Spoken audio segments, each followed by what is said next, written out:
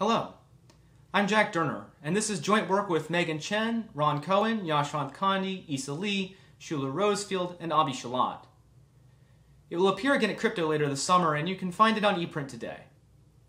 In this work, we introduce a new protocol for distributed RSA Modulus sampling, with malicious security against a dishonest majority in the UC model. Ours is the first such protocol from only oblivious transfer and the factoring assumption to support an arbitrary number of parties. And so far as we know, the first to achieve qubit complexity or better in the length of the modulus. An RSA modulus, usually designated by the variable n, is the product of two large randomly chosen primes, which we call p and q. We call such numbers biprimes, and in this talk I will use the terms biprime and RSA modulus interchangeably. It is one of the oldest public key assumptions we have that factoring such numbers is hard, and when used as a modulus, they form multiplicative groups wherein finding the group order is equivalent to factoring. This makes RSA moduli useful for a huge range of applications. Of course, they can be used to construct signature schemes and various kinds of encryption, but they're also useful for building advanced primitives, such as, for example, cryptographic accumulators and time lock puzzles and verifiable delay functions, and recently some kinds of highly efficient zero-knowledge argument systems.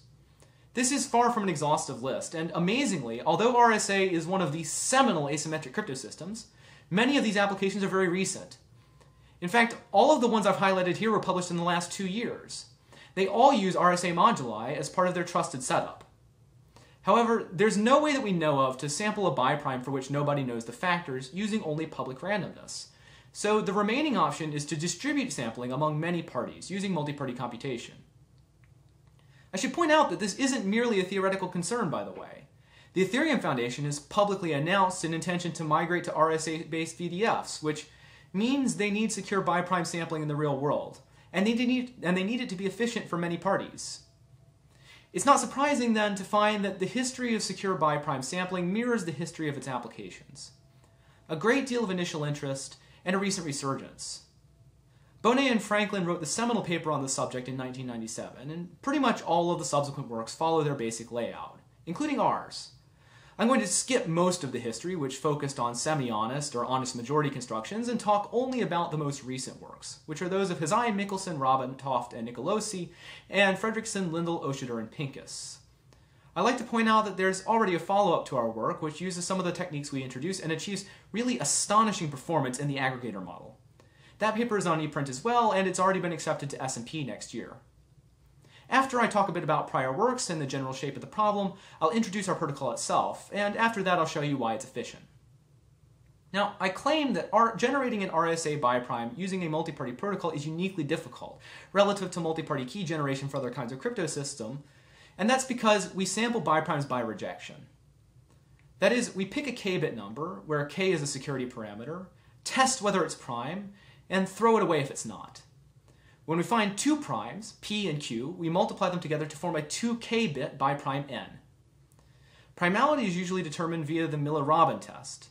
I'm not going to show it to you in detail, but the important thing to know is that it requires us to repeatedly take a random base a to some secret power modulo p. Turning this into a multiparty protocol naively would require many secure modular exponentiations with large secret moduli, and this is very, very far from practical. Bonet and Franklin were the first to recognize this, and in the seminal paper on the topic, they devised a more efficient test in the semi-honest setting. Rather than testing the primality of two individual numbers, they devised a direct biprimality test that only uses the product of the two primes, which is to say the candidate biprime n. For some statistical parameter number of iterations, they choose a random base a with Jacobi symbol 1 and take it to the power of n minus p minus q plus 1 modulo n. And if this is equal to plus or minus 1 in all iterations, then the test passes. For technical reasons, they also require a GCD test, but we won't worry about that for now.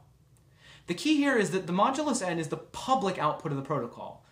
This means that we can cut the factors p and q into integer shares, one share of each for every party, and then rewrite the test as the product of terms that the parties can compute locally.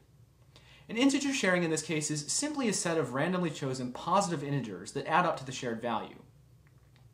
Now, this style of sharing is important because it yields a natural method for reconstructing p and q modulo phi of n in the exponent, where phi of n is the order of the multiplicative group modulo n. Now, if you know one or more integer shares of a value, then you know both upper and lower bounds on that value. In other words, integer shares leak some information. Bonet and Franklin provide a proof that this leakage doesn't grant an adversary meaningful advantage in factoring the biprimes that their protocol produces. Although the test itself is efficient, the downside is that it requires us to guess two long prime numbers simultaneously in order to succeed, instead of just one as in the case of individual primality testing. To increase the probability of success, Bonet and Franklin tried to filter out some of the candidate p's and q's that are obviously not prime before running the test. Each candidate factor is divided by a sequence of small prime numbers, and rejected if it divides evenly. This is known as trial division. They show that if a k-bit candidate prime is sampled uniformly, and it passes trial division by all primes up to some bound, capital B, then it's prime with probability in omega of log of b over k. The probability that the biprimality test succeeds is the square of that, and if you repeat the whole protocol until you successfully sample a biprime, then the number of times you have to repeat it is in expectation of k squared over log squared of b. Now, as I said, I'm going to skip forward a bit. 15 years later, the HMRT protocol was the first to support an arbitrary number of parties and achieve malicious security against a dishonest majority. In order to do this, they use homomorphic encryption and take a GMW-like approach to achieving security. That is, each party proves that each operation on the ciphertext was performed correctly. This is conceptually straightforward, but it leads to a somewhat complex security analysis.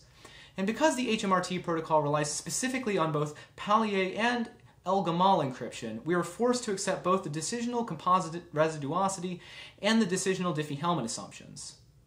Furthermore, proving statements about Pallier and El-Gamal ciphertext in zero-knowledge is very expensive. Even without the zero-knowledge proofs, in the semi-honest mode, with two parties, they report taking no less than 15 minutes to sample a biprime, mostly due to the computational cost of homomorphic encryption. On the other hand, the FLOP protocol focuses on the two-party case exclusively, and it's the first malicious secure protocol with concrete efficiency, which they demonstrated by implementing it. Instead of homomorphic encryption, it uses one of n oblivious transfer to implement trial division, and it uses one of two oblivious transfer to build a malicious Gilboa-style multiplier for multiplying p and q together.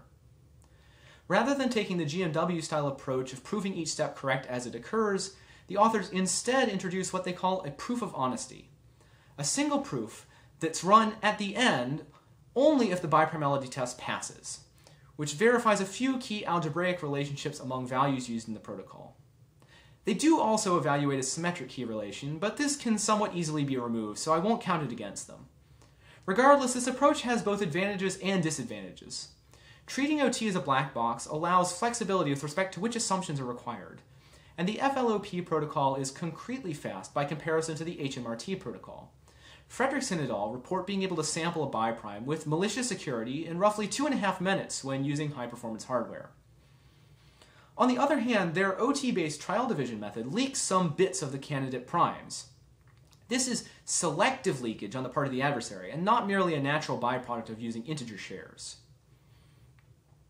Furthermore, while their proof of honesty framework frees them from the costs of the GMW approach, they only run it when the biprimality test succeeds, which means that it's possible for a malicious adversary to force failures covertly. The adversary can combine this ability with the leakage I mentioned before to reject candidates selectively, and the only way to prevent the adversary from engaging in a denial of service attack is to run so many instances of the sampling procedure that a biprime should be produced with overwhelming probability.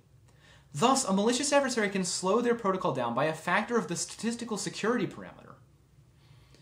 In the wake of these two works, then, we have an open question. Can one build a protocol with support for an arbitrary number of parties and malicious security against a dishonest majority, which has flexible assumptions, doesn't require homomorphic encryption, doesn't use expensive zero-knowledge over cryptographic statements, and gives the adversary no extra leakage or denial of serviceability? In this work, we answer in the affirmative. We do require one specific assumption, which is the assumption that it's hard to factor biprimes from our protocol's underlying sample distribution. But we view this as acceptable since it's precisely the assumption required to use the protocol's output, and without it, the whole exercise would be pointless. Beyond these things, we also provide a modular security analysis, whereas previous works have proven their protocols somewhat monolithically. We hope this will make it easy to interchange primitives and potentially prove new security guarantees in the future. Finally, our protocol improves asymptotically on the FLOP protocol by a factor of the security parameter in terms of communication. We don't have an asymptotic analysis of the HMRT protocol's communication cost, so I don't want to make a specific comparative complexity claim. But I will point out that we know HMRT to be much more expensive than FLOP concretely. So now we come to the protocol itself. For the sake and clarity of time, I'm going to explain a drastically simplified version. For the most part, I'll only talk about two parties, though hopefully you can imagine how everything can be generalized. I also won't always talk about malicious security, but I'll try to let you know where I make important omissions. Our protocol has a simple layout. First, it securely samples candidate factors P and Q. Then it securely multiplies those factors to produce a candidate biprime, which it subjects to the Bonnet-Franklin biprimality test. And finally, it runs a retroactive consistency check to ensure no malicious behavior occurred during the previous phases. The first three parts of this layout are common among almost all biprime sampling protocols. They come from Bonnet and Franklin. Our consistency check is new, but it can be thought of as somewhat analogous to the proof of honesty used by Fredrickson et al. I'll talk about the techniques that we use to implement each step of this layout in turn, starting with sampling. Our sampling technique is based on the Chinese remainder theorem, so let's recall that quickly. If we have a vector of the first L unique primes, which we'll call a primorial vector, here represented by the letter M, and we have the product of those primes, which is the Lth primorial number, then the Chinese remainder theorem says that there is an isomorphism between the product of fields modulo the individual primes and the ring modulo the corresponding primorial number. We'll talk about values in these spaces a lot, so I'm going to color code them to make it easier. Values in the product of fields modulo the individual primes will be magenta. We'll call this CRT form. Values in the ring modulo the primorial number will be teal, and we'll call this standard form. The Chinese remainder theorem also gives us another important fact. A set of values in CRT form, which we'll call x, map to a value in standard form, we'll call this value p, if and only if the jth element of x is congruent to p modulo the jth prime for all j. This means that if you select a CRT form vector x with no zero elements, then the corresponding standard form value p will not be divisible by any of the primes in the primorial vector. Thus, we sample probable primes without trial division. We call this constructive sampling. If we had only one party, our sampling algorithm would be simple. Choose a CRT form value randomly, test to make sure all of its elements are non-zero, then find the corresponding standard form value and interpret it as an integer, which is our candidate prime p. It turns out that if we want to distribute this algorithm, we can do so simply by instructing the parties to run the algorithm individually and locally to generate integer shares of the candidate prime p, and instead of performing a local zero test, we instruct them to jointly test that the modular sums of their CRT form elements in each small prime field are non-zero. I'm going to gloss over how this works for the moment and come back to it later. We show that if they do this, the integer sum of their shares of p will be indivisible by all of the primes in the primorial vector. And of course, they can repeat the process to sample q. The integer shares here are important, by the way. We need them for compatibility with the Bonnet-Franklin test, which we're going to run later. Now, once the parties have shares of p and q, they must multiply them together to form shares of a biprime n. This is where all prior works have encountered a bottleneck, in the form of multiplication protocols over length k inputs. Typically, OT-based multi-party multiplication protocols have at least quadratic computation and communication complexity in the bit length of their inputs. Homomorphic encryption-based multiplication protocols like the one used by HMRT have better communication complexity, but worse computation complexity. For example, HMRT used poly-A encryption, which requires modular exponentiation with a modulus of length proportionate to k. We take the OT-based approach, but we leverage the Chinese remainder theorem once again to improve our result relative to a naive multiplication. Consider the single-party case again. We observe that if we take two CRT form values, x and u, defined with respect to the same primorial vector m of length L, then the product of their corresponding standard form values, p and q, modulo the Lth primorial number, corresponds to the element-wise modular product of x and u. Here I'm using the circled dot to represent element-wise multiplication. This means that if we want the standard form product of p and q, we can multiply the CRT form values x and u element by element, then evaluate the mapping, instead of evaluating the mapping before the multiplication. We can show that if a primorial number has k bits, then the length of the largest prime in the corresponding primorial vector is an O of log k, and also that L, the length of the primorial vector, is an O of k over log k. Consequently, if our fundamental multiplication complexity is quadratic, then we can multiply two k-bit numbers in CRT form in complexity O of k log k, as opposed to O of k squared if we did it naively. The zero testing operation, which I glossed over earlier, is done using this distributed CRT multiplication technique. But unfortunately, we can't immediately use the technique to compute n from the candidate primes p and q that I showed you how to sample a moment ago, because the technique computes the product modulo the primorial number, whereas we need to compute the integer product. Is this the end of our technique? No. Fortunately, we can show that there's a way to expand the CRT representation to new prime fields without changing its semantic value. This allows us to enlarge the standard form ring to a point that there's no wrapping when a modular multiplication is performed, which makes the result equivalent to an integer multiplication. Before we move on, I should mention that because this CRT extension operation is local, corrupt parties can do whatever they want. And since there's no authentication on the output shares of our element-wise multiplication, corrupt parties can lie about the shares that they got. I haven't taken pains to show you how we achieve malicious security here, so it's important to know that even in the malicious version of our protocol, this sort of cheat is still possible, and we have to account for it later in our consistency check. I'm only going to talk briefly about the biprimality test, since our protocol follows mostly from prior work. The interesting thing is that we prove it realizes a standalone functionality. Here I have a simplified version of it. It takes the candidate biprime n as a common input, and integer shares of the candidate factors p and q from each party.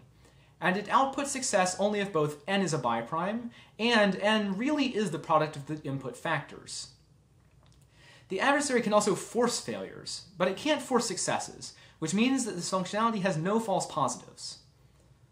The functionality is clean and free of protocol artifacts, such as authentication primitives, and it allows corrupt parties to use whatever shares they like. Notice, however, that if n really is a biprime, then there are only two possible pairs of factors p and q that would make the functionality succeed. One follows from the honest protocol execution, and we show that finding the other is as hard as factoring n. This is an important and subtle case that it's essential for making our simulation argument go through. Finally, we come to the consistency check. So far, every part of the protocol that you've seen has been composed of simple, non-cryptographic operations. And the only functionalities involved have been a multiplication functionality and a biprime testing functionality. Our retroactive consistency check ensures that the local operations are performed correctly, and that the inputs to the functionalities have the right relationships.